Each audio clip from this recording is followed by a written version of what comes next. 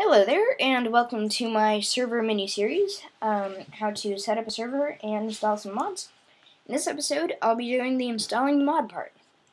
Now, the first thing you need to do is get a Bukkit server. I showed you how to do that in the last video.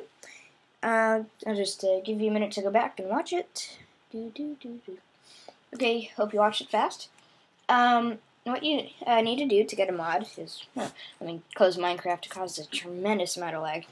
What you need to do is go to bukkit.org, and that's with 2 Ks and an IT. What you press is get plugins over here. And here's all the plugins you can install. There's tons of them. The first thing I like to install when I set up a server is something called Permissions, and it's pretty self-explanatory. It sets permissions so that only certain people can do certain stuff, and yeah, stuff like that. And a lot of mods require permissions to work, so that's one of the things you want to get first. Permissions, and we're just going to search for that. And it's one of these here. It's going to be under anti-griefing tools, I believe. Ooh, BlockLock's a good one. Okay, where's permissions? Okay, I guess it's not on the list. I'm going to have to search for it in Google. Minecraft Bukkit permissions. What? Permissions.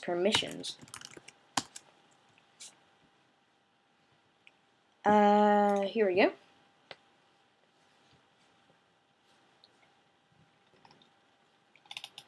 What the heck? That's weird. Okay, I'm gonna find the permissions, and I'll see you in a bit.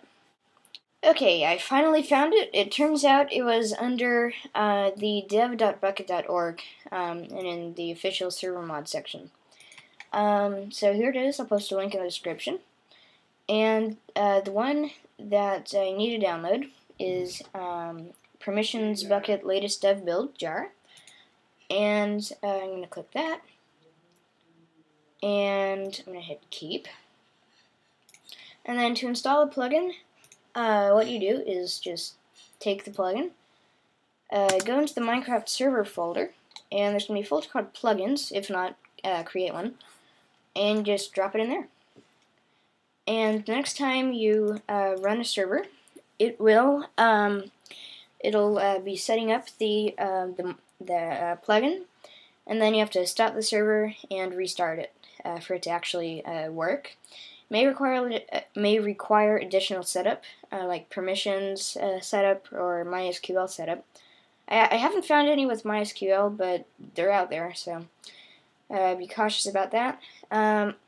So yeah, start the server, /start. That's the thing about Bukkit. It doesn't actually tell you what you're typing in until you type it, or until you hit enter. So. Okay, I'm gonna stop. And you can see it created a folder in plugins called PermissionsBukkit. And in here is a YML config document. And you need to change this to be able to use PermissionsBukkit. So you can see it's got a bunch of code here. Things with the pound signs are comments. They don't get read. You can delete them, but I'm going to keep them there. Basically this is just, it's like an XML document, yeah, so, back to this. The users section is basically, individual settings for each person. I'm going to rename Conspiracy Wizard to ARCs, and permissions, I'm just going to leave that there. A thing to note about YML, you have to put 4 spaces, not tabs, between sections. Like, here's a subgroup. This, for whatever reason, isn't a subgroup. And you can have as many users as you want in here. I almost hit tab there. Say args1. I'm not going to bother with the permission section. I'm just going to go straight to groups. I'll explain what a group is later. What? It's a semicolon.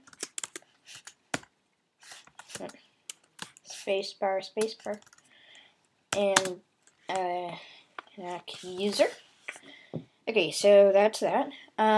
And groups are basically just groups of permissions, and you can assign a group to a user. Like args has the admin group, and args1 is the user group.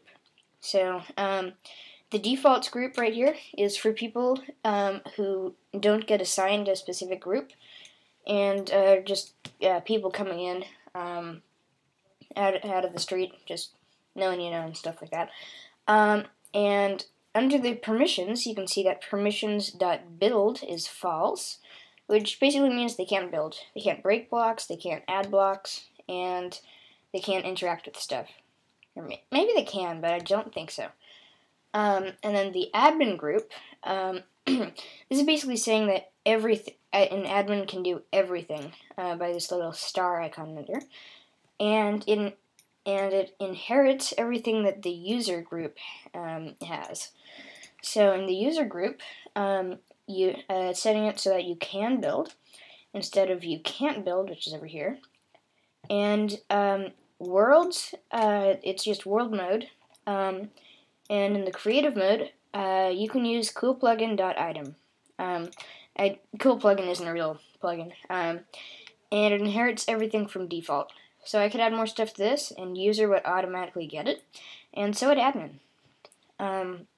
So yeah, and if you're a default person and you try to build, this is the message that you get. See, sorry.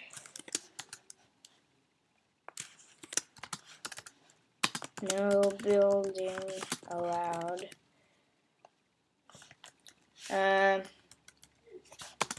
Please contact admin for building privilege. How do you spell that? Something like that. Okay, so that's all you have to do in config.yml to set up permissions. And you can change some of this if you want. I'm just having it like this. Like, you can change the users. Yeah. So quitting text edit. I'm going to start the server. Okay, you can see there's a whole bunch of stuff here. That's only going to show up the first time you run permissions. So, yeah. Okay, so args is an admin, which means he can do everything that anyone can. So, let me just show you what that looks like. Yeah. Connect to that.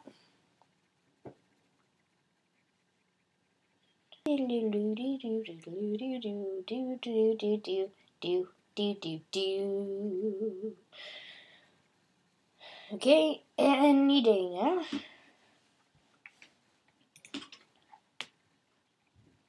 Okay, technically I logged in, as you can.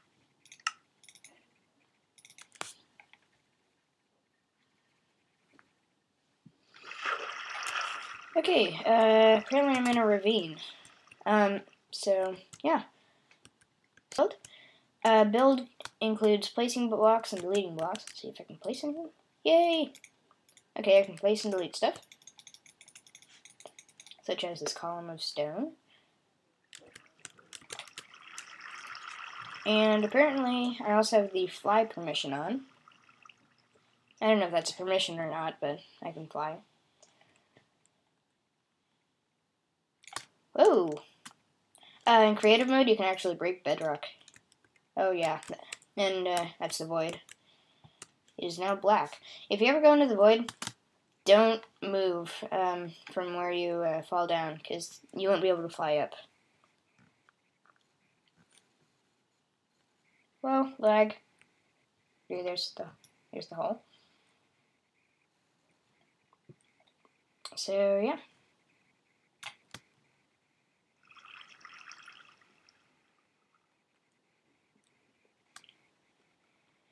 Okay, so that is the admin group, which is currently just the it's currently just the user group.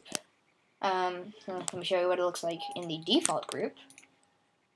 Oh, it just started playing music. I hate to cut it off here.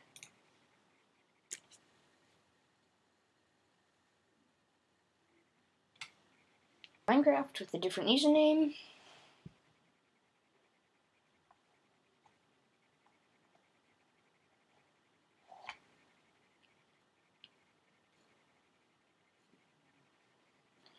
There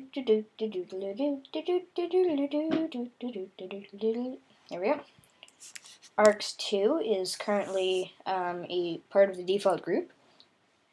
So let's see what happens when he plays.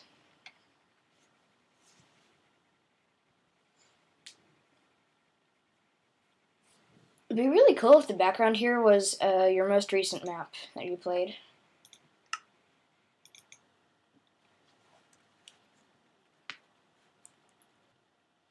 Okay, so Arcs2 is in the game. Looks like he hasn't gotten any achievements yet. Yay, achievement get. So yep, I can't break stuff. Let's see what happens if I play stuff. Instant removal. And if I try to break anything, just stays where it is.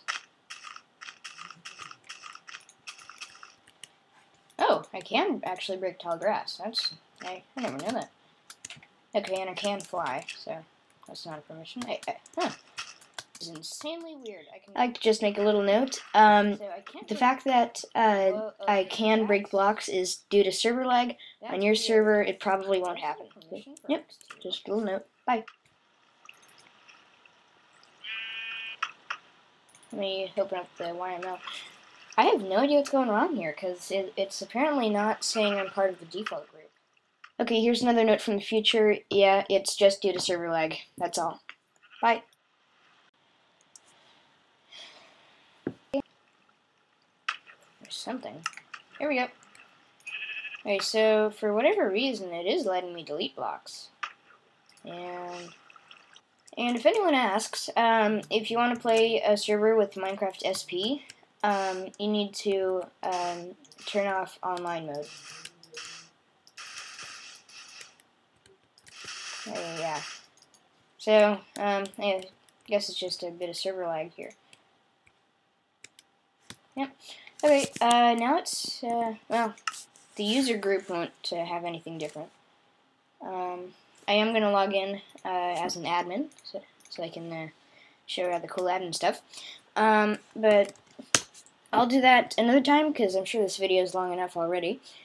And, yeah, so that was how to install the permissions mod. In the next episode, I'll be showing you the world edit mod, which is a really cool addition to any server. It's just awesome, really. So, yep, stay tuned. Thanks for watching. Bye.